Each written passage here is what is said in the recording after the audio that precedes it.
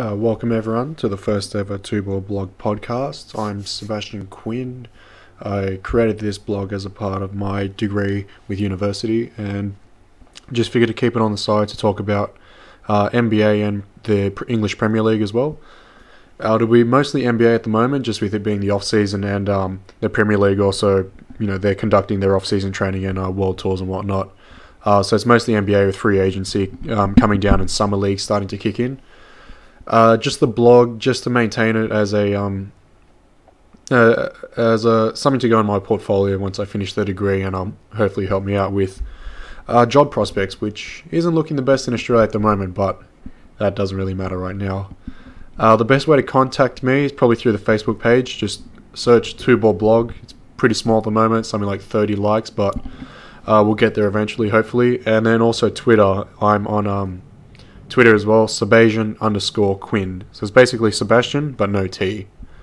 Anyway, so we'll jump right into free agency with the DeAndre Jordan saga, which has been probably the hot topic for the past week and a bit.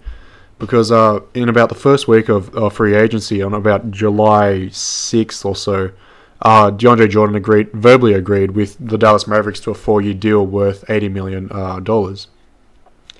And so that would see him leave the Clippers, and would also see the Clippers have pretty much no center to fill in because they got rid of Spencer Hawes. He went to the 76ers, I'm pretty sure. And and then all they'd be left with, is Big Baby Davis and Ekip Udo, who, nowhere near the caliber of what DeAndre Jordan was for them.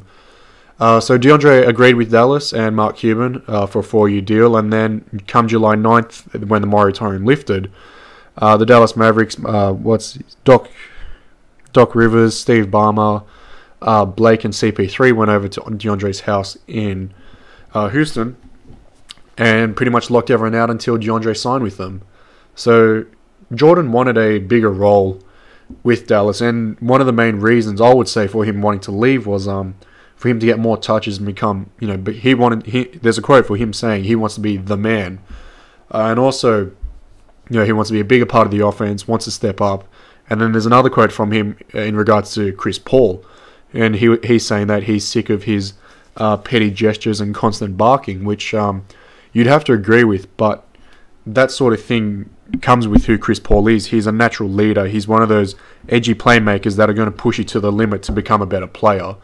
And I mean, if there's any reason for Jordan to leave, I would say that would be one of the main ones, because there was that game in the Clippers series against the Spurs where Chris Paul missed the game-winning shot, and then Jordan caught the ball after the shot clock expired, but the normal game clock still had 3 or 4 seconds left.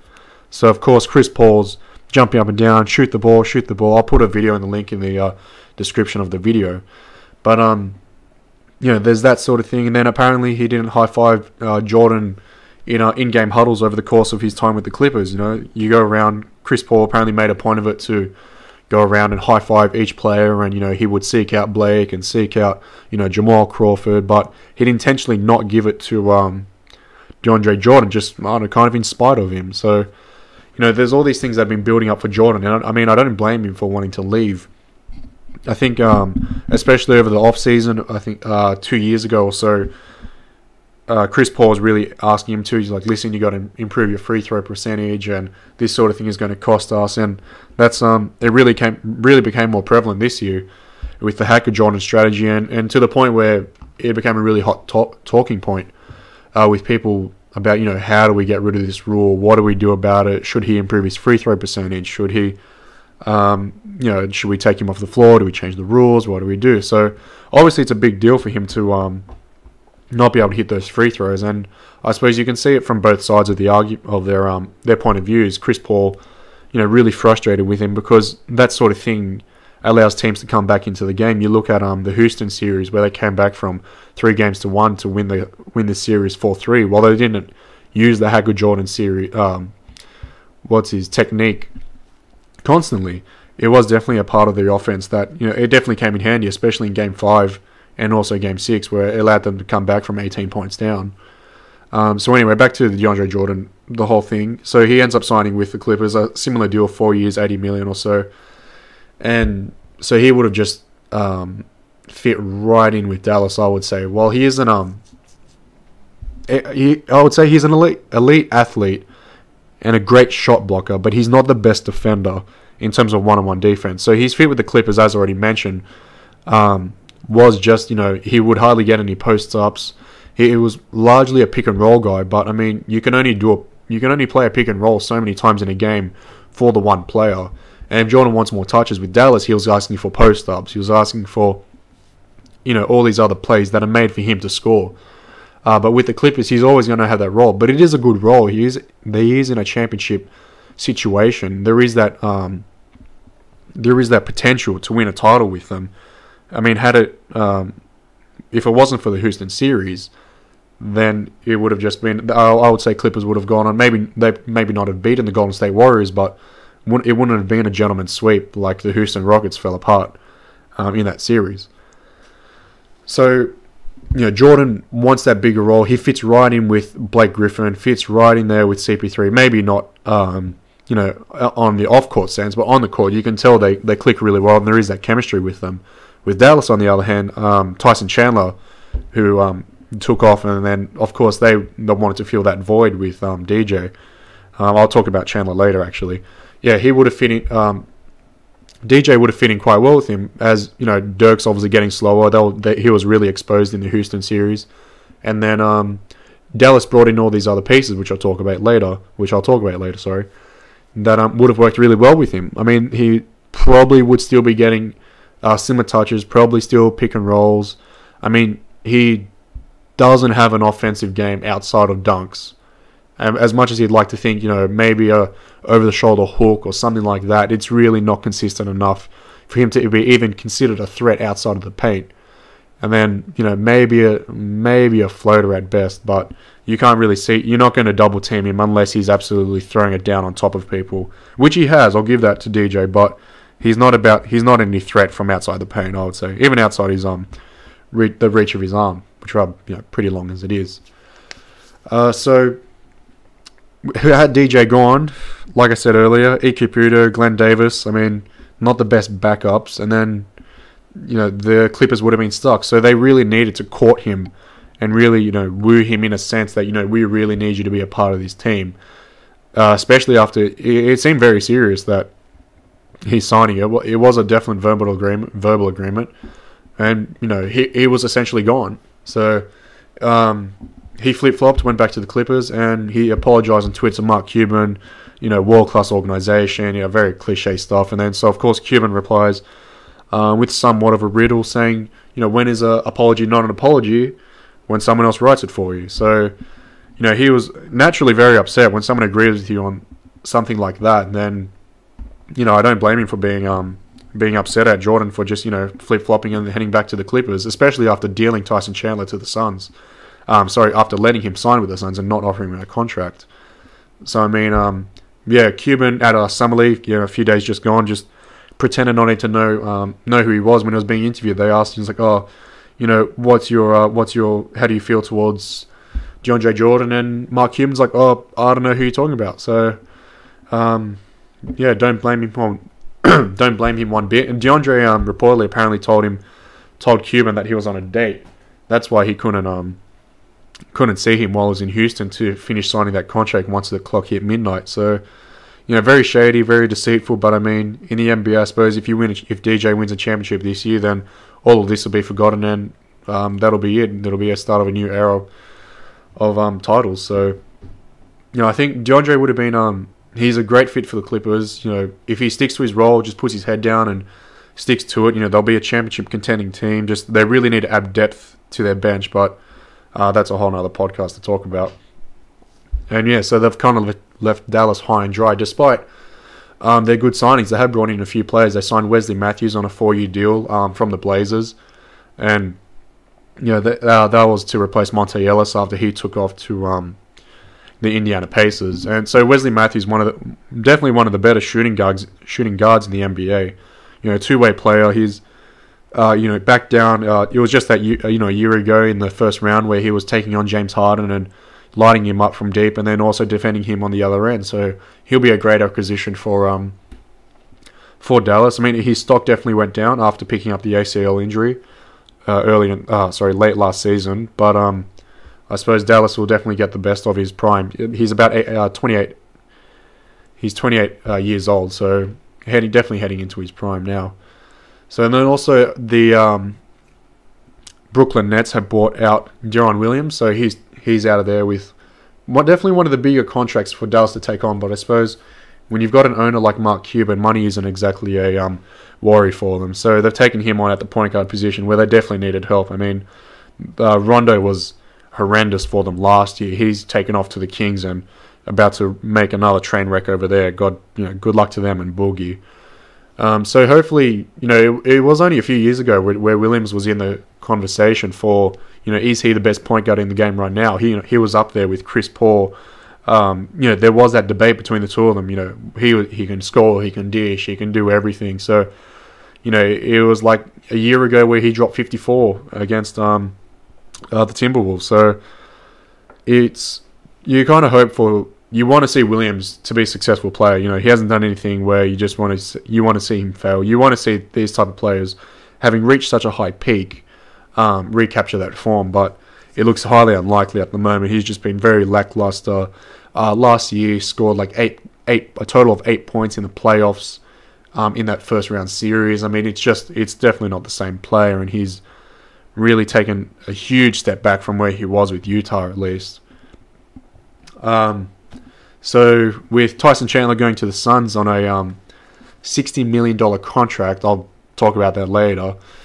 The Mavericks brought in Zaza Pachulia, who's taken off from Milwaukee Bucks, and he's essentially just to do the same job that Tyson Chandler was doing, but just on the cheap. So, he's a decent rim protector. He's not going to score you. He's not going to score you 20 points a game. Maybe 8 points, 5 rebounds, nothing special, but he's a big body and he'll get in the way of most players. It was around 2009 where the Magic played the Hawks in the Eastern Conference Finals, where he became the Dwight stopper, which that was 4 or 5 years ago, but there is that defensive, not so much a huge presence, but he'll do the job for you. He's solid. That's all you can really say.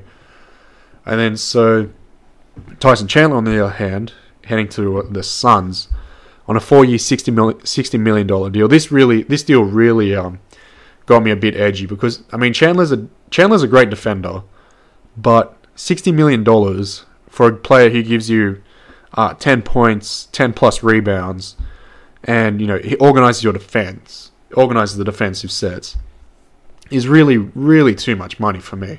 I know there's the cap explosion next year.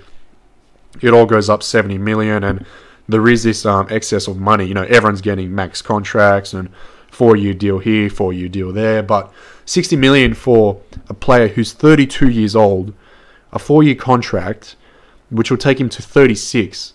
Now, Chandler had great years with New York, played really well with New Orleans. In his first run around with Dallas, he was an excellent defender, really helped Dirk. But these next coming 4 years, he's going to be on the decline. There's really he'll still give you rebounds, still give you blocks.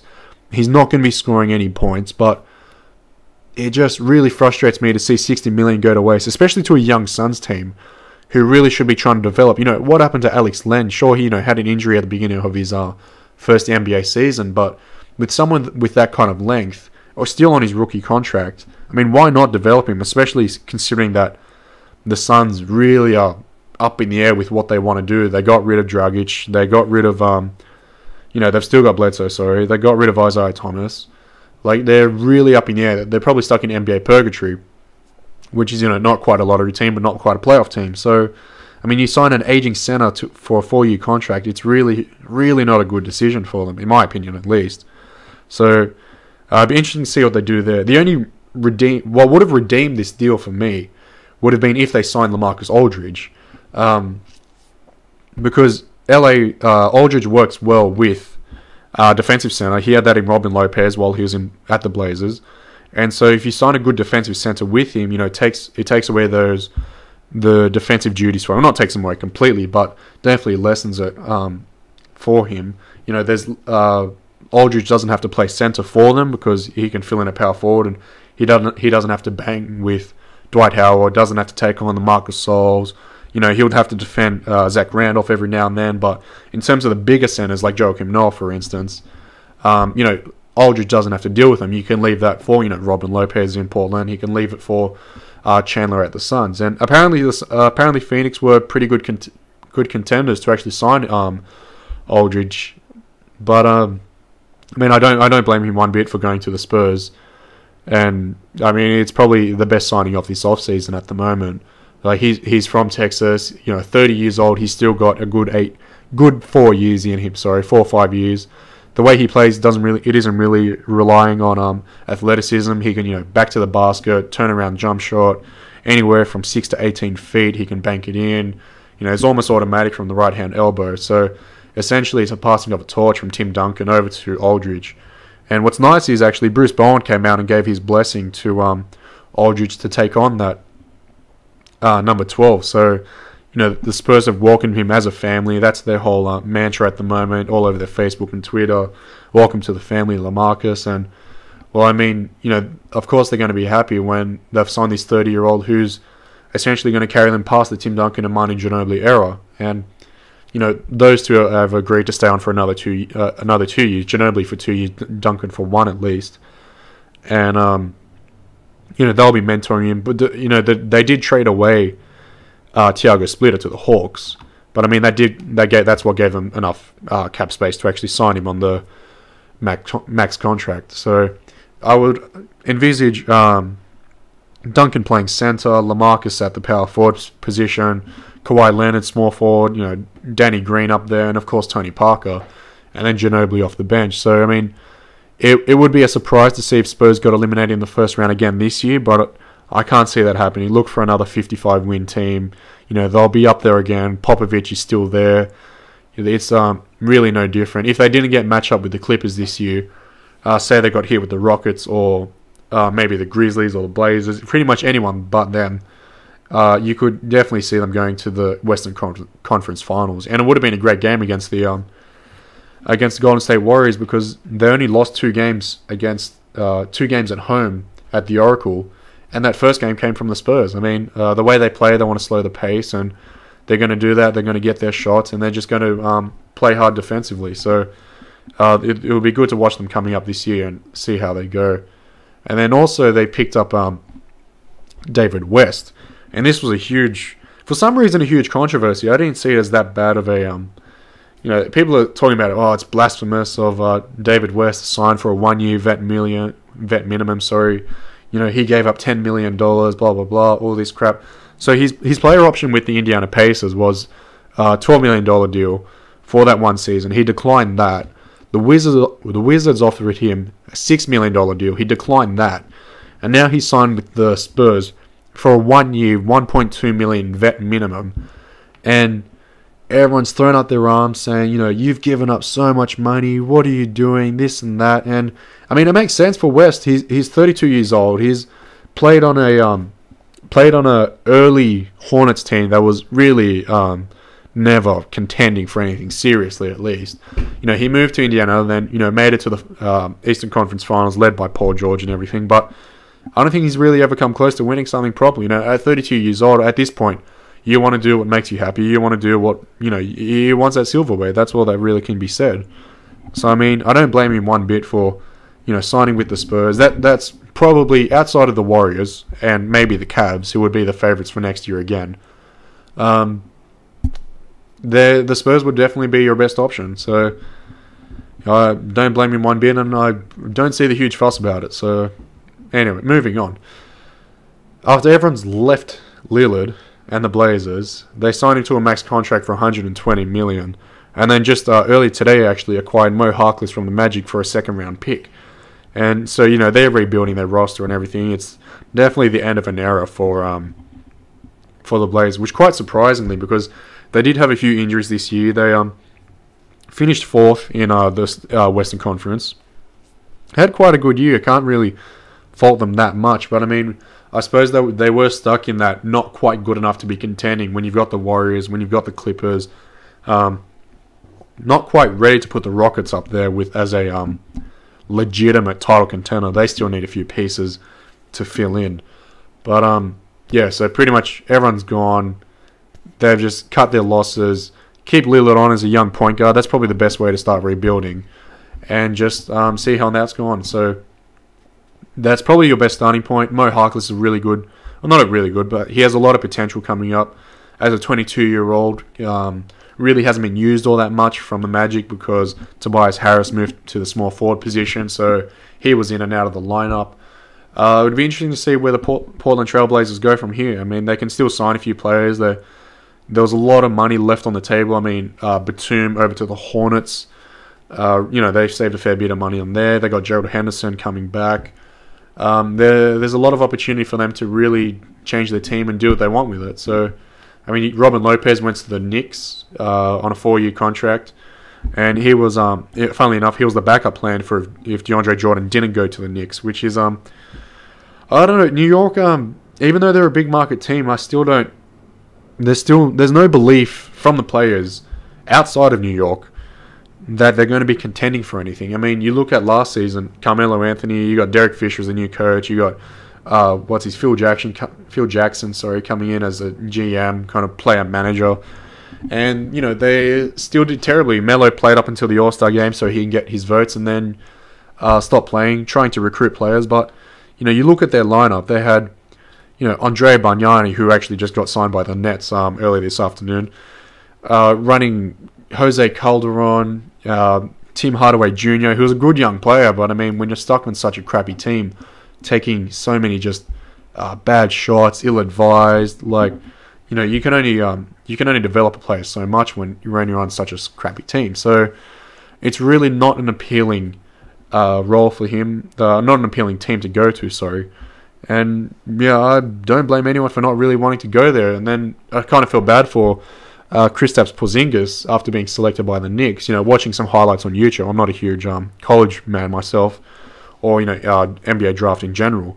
Or watching some of his moves on YouTube and whatnot. He's got some good length. So, he's a young kid at 19. Give him some time to develop, and he might be a good my analysis of it was probably a good Donatas Montiunas, which isn't a bad thing. This year before he went down with the injury, well, he was averaging 18 points and 9 rebounds. I mean, that sort of thing for a playoff team just fills in a good role, and that's all you really got to do. But the Knicks fans, booing him, and I mean, I don't blame them. They must be incredibly frustrated with Phil Jackson and the whole organization with just how they're conducting themselves, playing so poorly, this and that. And I mean, they really, really need to turn it around. They're stuck with Carmelo for another 4 years, sorry.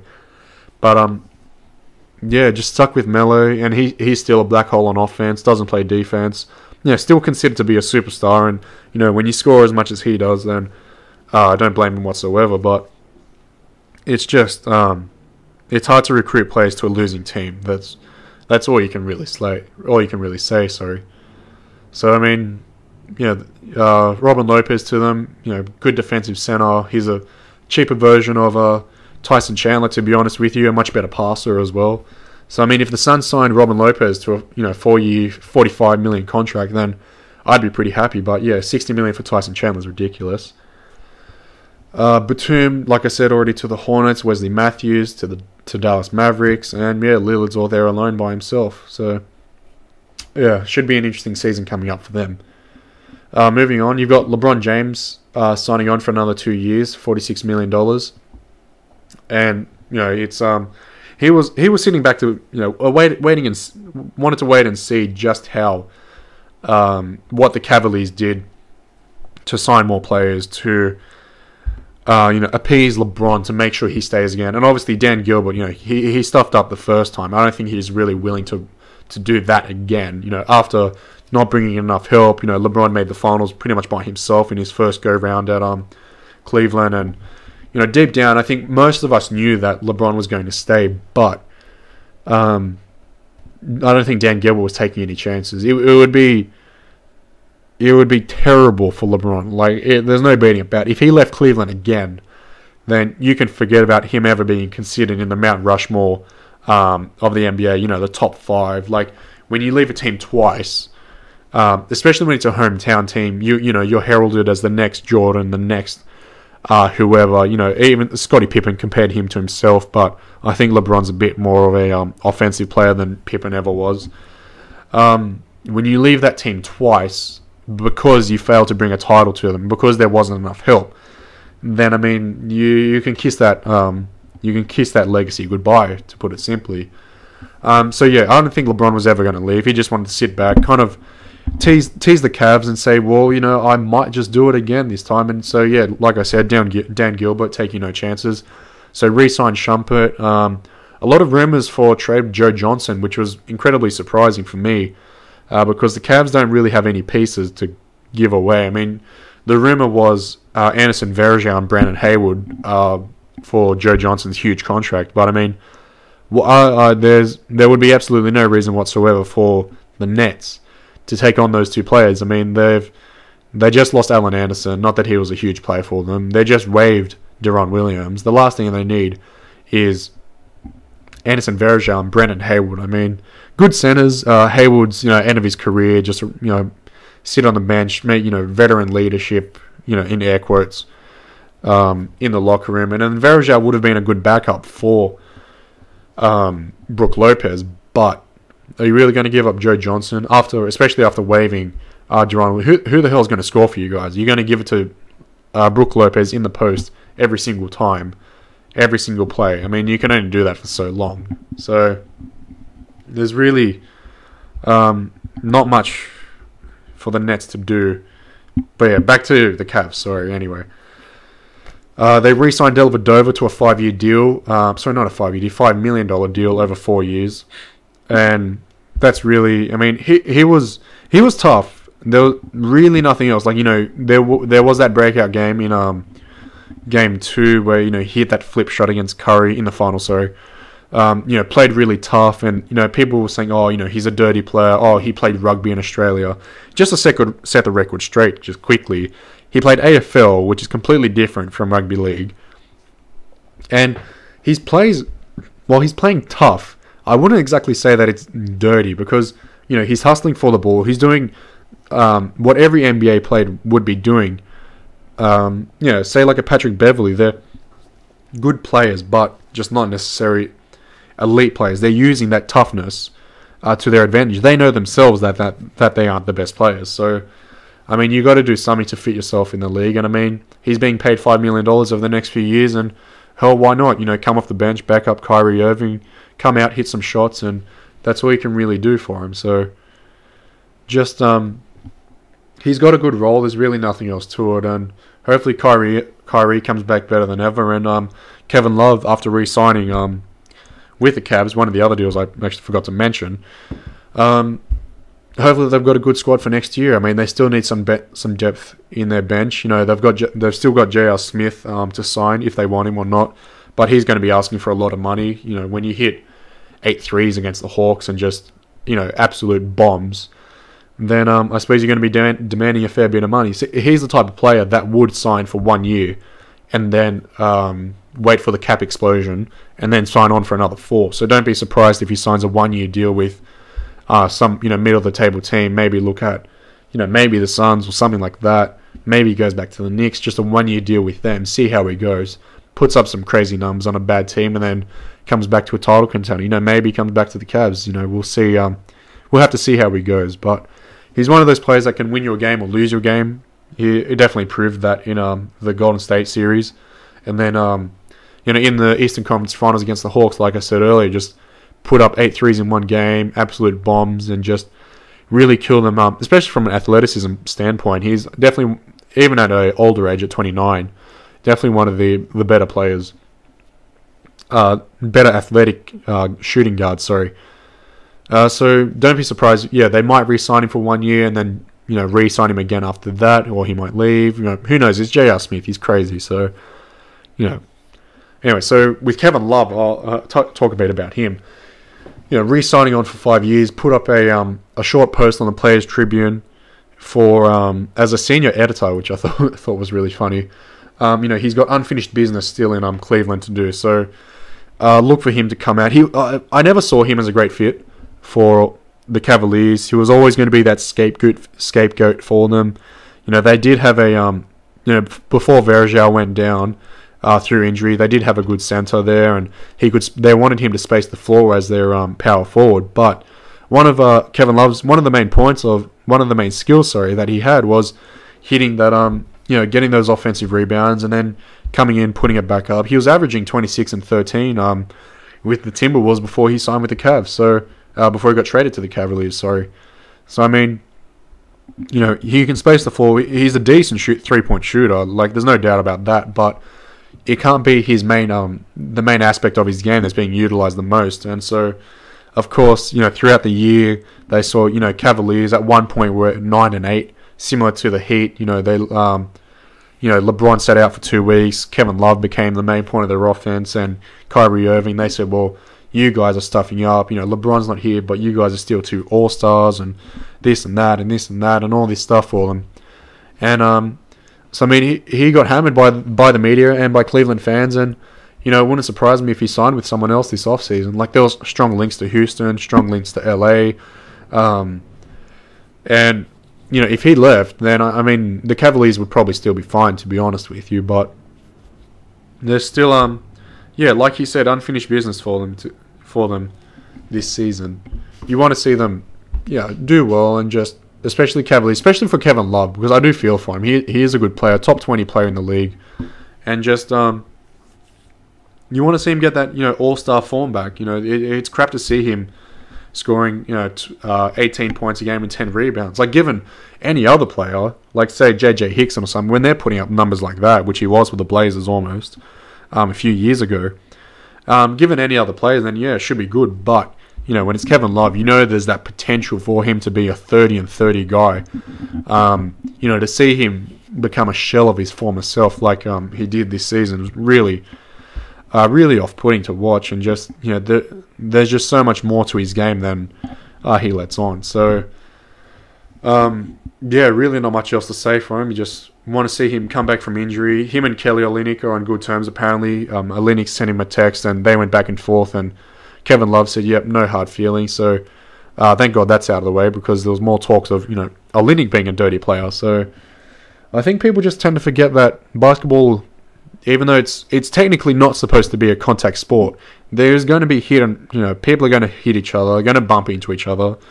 In rare cases, like J.R. Smith going to get whacked in the face, like he did with Boston last year.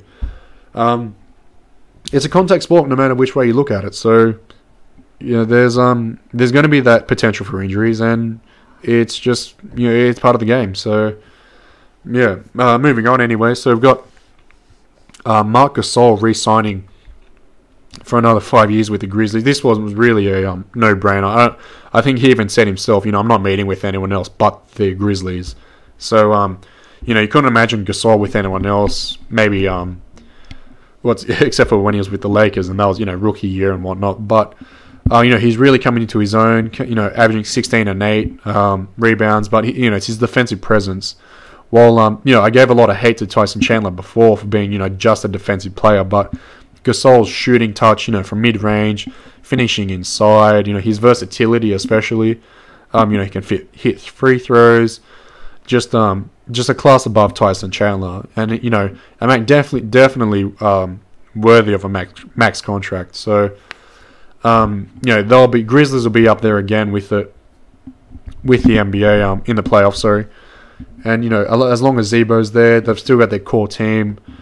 And it wouldn't surprise me to see if they probably made the second round, maybe the conference finals. It'd be pushing it. Like, you'd have to hope for a few, for the ball to roll your way. You'd have to hope for a bit of luck. But they are a good team. They are a grit and grind team. But just when you run into the Golden State Warriors, who are so fast paced and they can hit a three in your face over and over, just absolutely relentless. When you come up a team like that, then that's where you get stuck. So, well, they're not lacking in all-star power. I mean, they do have Mike Conley and, probably the most underrated point guard of the current NBA generation. And, Zach Randolph is going to give you 15 points and 7 rebounds. Gasol's going to give you those sort of numbers. Vince Carter, I think he re-signed with them as well. He's not, vintage Vince Carter throwing down dunks and everything, but, good role player who'll hit a three for you. But the trouble is with the Grizzlies, he's the only one who's going to hit a three for you. They shot something like 6 threes a game last year. Really just reluctant. I don't know if it was based on skill or whether it was coaching. just did not want to go near the 3-point line. Everything was inside. And once Conley came back for them for the playoffs, then you could tell straight away that they were there was that outside range. I think 2 of his first 3 shots were 3-pointers, so it immediately made Curry have to defend properly. But throughout the season, just averaging such a low number, and then compared to the Rockets, for example, they're shooting like 25 something 3-pointers a game. So eventually, the Rockets have done the maths. I haven't, but when you're shooting that many, the law of averages works out. You're going to end up hitting 33% of them or so, and you hit 5 threes a game. That's already 15 points, easy. So that can be the difference between winning a game, losing a game, or blowing out a team, or getting blown out yourself. So there is room for improvement for the Grizzlies, but the way they play as a defensive unit, as their offensive, their offensive prowess, not always, but gets slowed down quite a fair bit. You can only run through Gasol so much. You can only do Zebo mid-range jump shot for so long. There's only so much to it. So just going through my blog to recap what I've gone through. We've got David Lee being traded away from the Warriors to the Celtics. So he was the second highest paid player on the Warriors this year, and averaged 8 minutes a game. So really nothing. Really just a salary dump. So they had to trade him away, and pretty sure they included a second round pick for him, because there's no way anyone would take on David Lee and his salary for no money whatsoever. Like, there's they got to take for just money. Sorry. So the Warriors got back Gerald Wallace, who's getting old, been in the league God knows how long, 15 years now I think it is. Averaged 1 point, half a rebound a game last year. So really just a swap of salary for salary. But I suppose Wallace can really just invigorate the young guys. It's really pushing it. Like, it's really it really is. So David Lee, you'd hate to see him leave, but you can tell he's going to be a productive player. He's 32 at the moment. He'll still be productive. Give it another 2-3 years, he'll be a good player for the Celtics. Maybe they trade him away again. Who knows what Danny Ainge has in store for them? But you could tell just on Facebook and Instagram and Twitter, all the players love David Lee. Goodbye to my older bro, this and that, and it's going to be sad to see him go. But he just doesn't fit in with Steve Kerr's play style. So you'd hate to see a player of his caliber leave a team, especially after winning a title.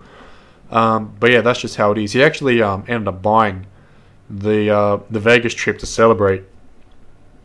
The title, sorry. He paid for all of it, so kind of balances out in the end. He knows he was the second highest paid player on the team, and when you're getting paid that much, then I suppose he knows what he's doing when he's trying to make it up to the team. It's one big family, so yeah. And really, I think so far no other really big moves. Leandro Barbosa re-signing, Ginobili with San Antonio, as I already said. Jeremy Lin went to the Hornets, so I think he's really not the same player that he used to be with the Knicks the first time round. Like, just decent playmaker, good basketball intelligence, I have to say, but terrible with his left hand. He'll dribble, and then dish off, shot clock buzzer, violation. And just really, he's a solid point guard. Mo Williams signed with the Cavaliers on a 2-year deal. So the Hornets did need a player to come in as a backup guard for Kemba Walker. But, his jump shooting hasn't really improved. He dipped 2% since 2011. So, it's been consistent, but it hasn't been great. So, with a player like him, you're just looking for a lot more production, especially on an above average Hornets team. That's really all you can ask. Just go out there, score some points, do what you can. But in the end, Jeremy Lin's sanity is not coming back, and he'll be in the NBA for the rest of his career, bouncing around here and there. But I can never see him averaging another 25-6, 25-7 season ever again. So Speaking about point guards, Reggie Jackson, so re-signing with the Pistons on a 4-year, $80 million deal.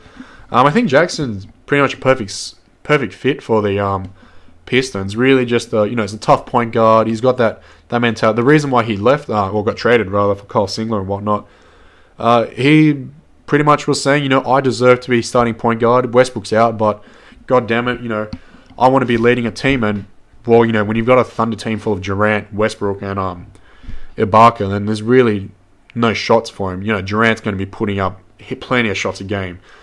Westbrook, don't even get me started, putting up so many points.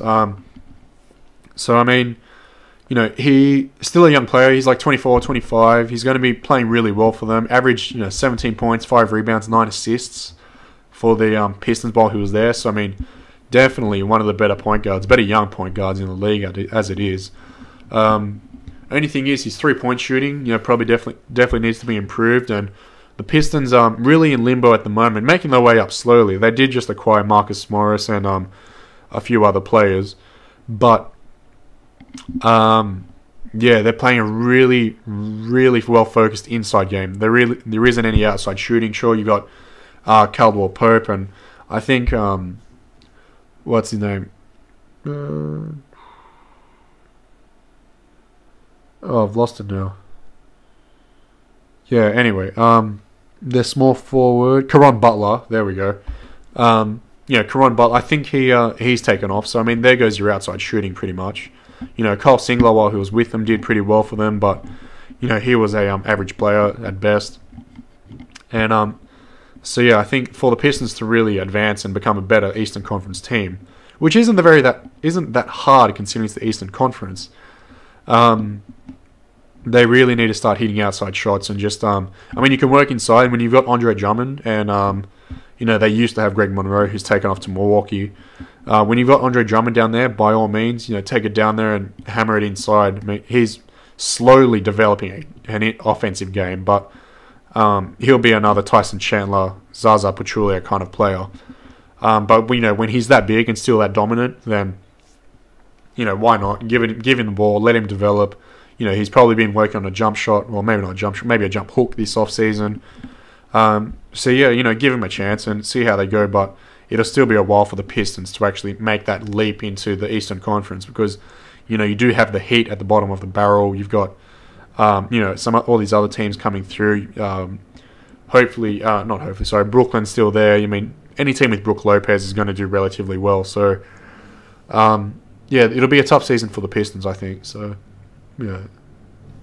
Moving on again, we've got Lou Williams signing with the Lakers, current sixth man of the year, 3-year deal worth $21 million. So, I think pretty good deal for the Raptors, to be honest. But for the Lakers, it's not so much because Lou Williams coming off the bench averaged 16 to 18 points a game, and he was putting up a crap load of shots, like just shooting the ball, maybe not even lights out, just shot after shot after shot after shot. And just absolutely, putting the ball in the net, but also putting it, into the other team's hands. Sorry. So, from Bill Simmons, every team needs an irrational confidence guy. But I think the Lakers, if you include Lou Williams, that'll make 3.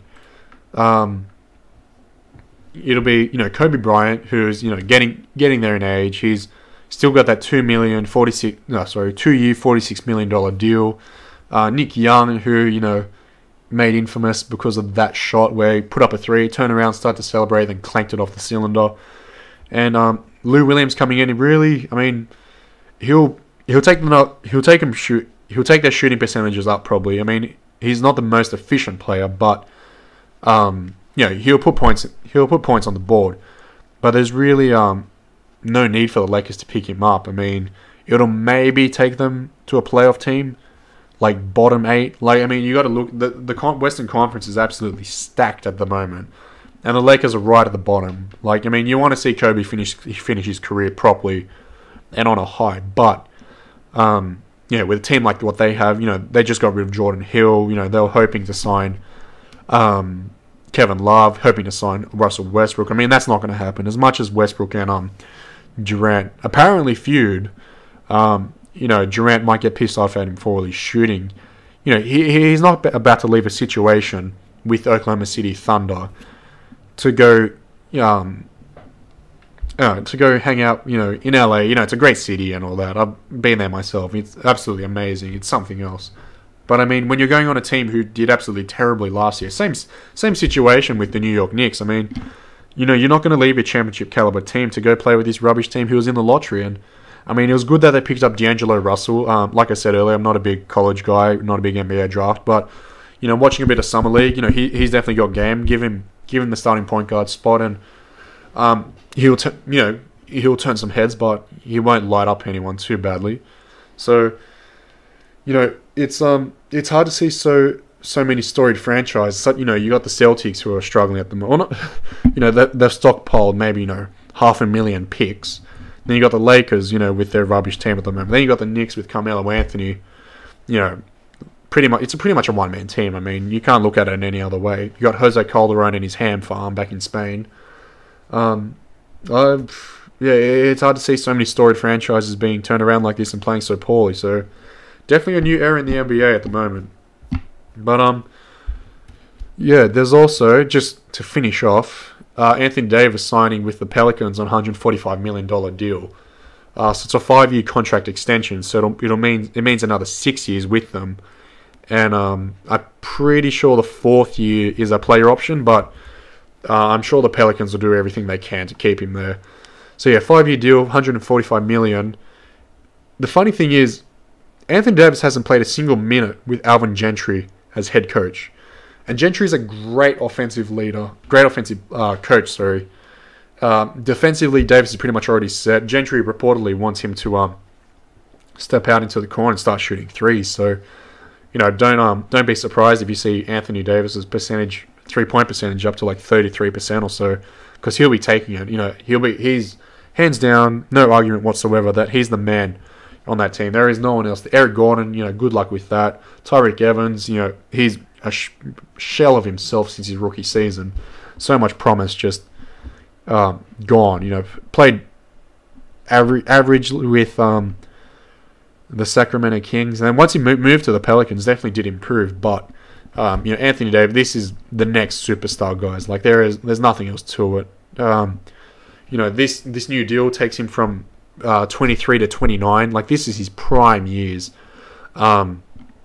There's really, I think you're looking back in a few years' time, this will be an absolute bargain of a deal. With the cap explosion, with everything taken into account. I mean, don't be surprised if Davis wins an MVP. Don't be surprised if he wins a Defensive Player of the Year. This guy's going to go crazy. I can tell you right now. I mean, everyone's been saying it. I'm just reaffirming it. This guy's going to go nuts over the next few years. He led the NBA in blocks in back-to-back seasons this year. He's got a great outside touch, not from three-point land, but mid-range. Inside, he'll throw it down. He's got a great series of moves he can take to the basket. There's really not that much else to say for him. It's going to be, this deal will take him into his prime. Hopefully the Pelicans can adjust with him and make sure that he stays there, because you'd hate to see such a good young player leave a franchise that has a Pelican as their mascot. So it'd be really, really bad days for them, especially since thank God he got a makeover. I got to say, Pierre the Pelican, absolutely scary when they first introduced him. So moving on anyway, Kawhi Leonard, I think this will be my last point for you guys anyway. Kawhi Leonard, 5-year, $90 million deal. Forgot to mention this with the Spurs talk earlier, actually. He and LaMarcus Aldridge will be the next generation, the next era of Spurs players to take the team forward. And, well, don't be surprised if Popovich is there until he's in a wheelchair at 95 or so. So, I mean, Leonard had a great season last year. Surprisingly, won Defensive Player of the Year. It was kind of came out of nowhere. I mean, he was just missed more than a handful of games with injury. Had that eye infection, had a slight wrist problem. But, while he was on the court, he was lockdown defender, average, 14 points, 8 rebounds, 7 rebounds. It'll never be great numbers with him. It's just what he does on the court. He's got such great length. His hands are, the size of a watermelon. I mean, that's a really bad example. But, he's got big hands. Let's just leave it at that. he's going to be leading the team. Him and LA are going to have a great combination together to lead this Spurs team forward. I mean, they're going to be a force to be reckoned with post Ginobili and Duncan, and the Spurs. It's a brilliant move for them. It was a no-brainer to re-sign Leonard. I mean, earlier this year he declined the player option to sign a contract extension, which makes sense. I mean, most players do that to you end up saving a bit of money. You end up making a bit more money, sorry. And I think the Spurs are more than willing just to put that through. So, easy, no-brainer for them. And I don't think anyone else were really front runners to sign Leonard. So Spurs were saying, just wait, let us get LA signed. We've got your deal ready. Let's just sort this out, and then we'll go through. So, yeah, that's it for our free agency special. And I'll try and keep this up as a weekly podcast. I'm also going to be doing Premier League or just general world football podcasts as well. Probably get a few people in. And so, like I said at the beginning of the podcast, it's mostly going to be NBA. I mean, I'll put them up as separate podcasts. So, yeah, NBA one will be once a week. Premier League one, I think, once the season starts, will be weekly as well. But for now, it'll be maybe every fortnight, just to cover transfers and whatnot. And so I think the idea for me is to, I'll get some people in, some guests, no big names, obviously. I'm 19, for God's sake. Just get a few mates in, talk about soccer, just easy listening, nothing, nothing too harsh. I'm not going to, one thing you'll find with me is I'll never really bombard you with statistics and, player efficiency rating and PIE and all this other crap. Like, I mean, it's good measurements and definitely helps out in the analysis of the players. But I think for me, I think just the eye test is probably the best way for me to judge players anyway. So, yeah, I'll get some guys in. We can talk about some football, talk about basketball. And, yeah, hopefully it'll work out really well. And, again, so just best way to contact me is through the Facebook page, just Two Ball Blog. Hopefully get that going up and running. I'll be posting all my links from the website onto that page. So best way to see the website through there. I'm just running through Wix at the moment, and then once I get a bigger following, I'll be creating my own website. If you do need to see it, it's sebastianquinn.wix.com/2ballblog, all one word. So that website again, it's sebastianquinn.wix.com/2ballblog. So if you need to check it out directly, head to there. Like I said earlier, best way to get through it is to the Facebook page, and then I'll be posting links on that all the time. And then, also through Twitter, tweet me. It's Sebastian_Quinn, SEBASIAN_Quinn, QUINN. So tweet me, ask me questions, and I'll put it on Facebook. I'll probably put it on the podcast. It'll give me some time to talk about. Something to talk about, sorry. In terms of length, I'll probably try and keep it to an hour. I mean, I can only talk so much by myself, and you guys are probably sick of hearing my voice, to be honest. And it's definitely slowing down. I mean, I just caught up on like a week's worth of free agency in an hour, so I'll think of some segments to put in. I'll think of some other stuff to do, and hopefully I'll stay on top of it, and wish me luck. I'll see you guys next week, and thanks for listening. See ya.